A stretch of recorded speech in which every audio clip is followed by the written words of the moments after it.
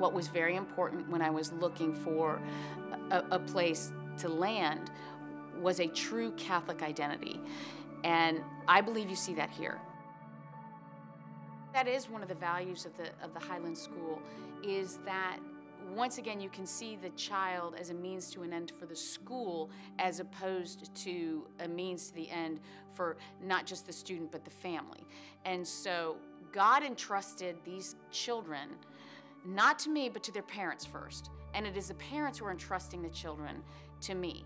And I do think that is something that the Highlands School understands very much, is that they are supporting not just the student, but the family. And you can't do one without the other and be successful. What have I seen that surprised me about the Highlands? We had a retreat last week for the middle schoolers, and the whole theme was belonging versus fitting in, being true to yourself or being fake. And one of the round table small groups that the dads led was, where do you feel most yourself? Where do you feel most true and you don't have to put on a facade or be someone else? And the majority of the boys said it was at school.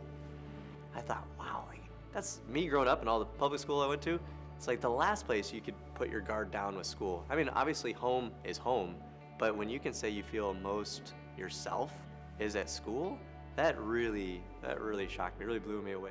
My kids love it here so much. They love this school so much. I can't explain it to you. I'm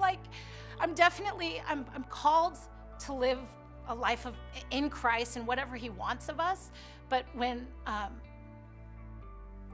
if given the opportunity to go anywhere else, I wouldn't fathom it. Well, this school, it's like better in a lot of ways, because there's more after-school activities. So like you have your sports, you have like football, basketball, all that. And it's not just like after school, there's maybe one thing, like a club or something. There's like multiple things. So usually you can find one thing that could fit your body, like the things that you want to do. We teach our kids that their goal is to get to heaven and bring as many people along with them as they can. And I feel so strongly that the teachers and the faculty here are living that. So they see, how can we live that out in the real world? How can we live up to this example and live our faith joyfully so as to be an example to others?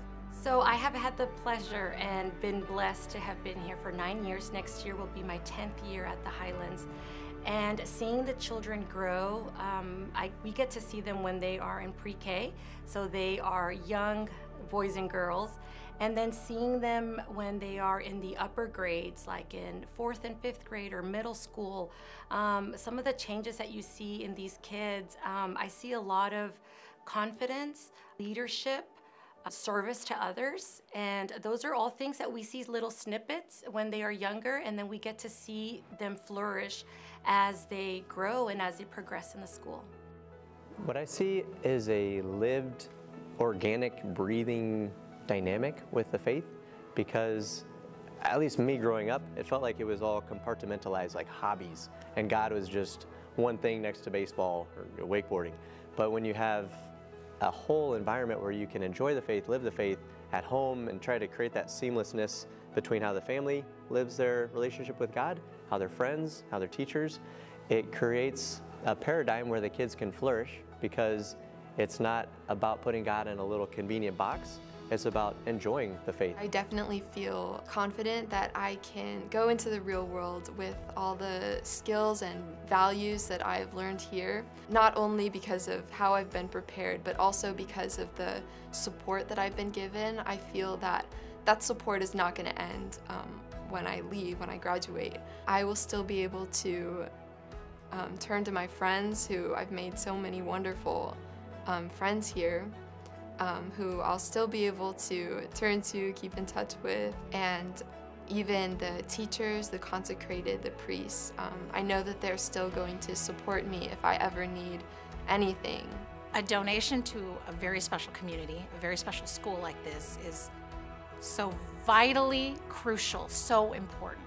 Anything that we have, anything that we do, anything that we enjoy, anything that we're blessed to share with anyone is from the generous hearts of donors who step up and feel that same spirit, that same call, that same love of, you know, the miracles, the little unseen miracles that are happening here at the school.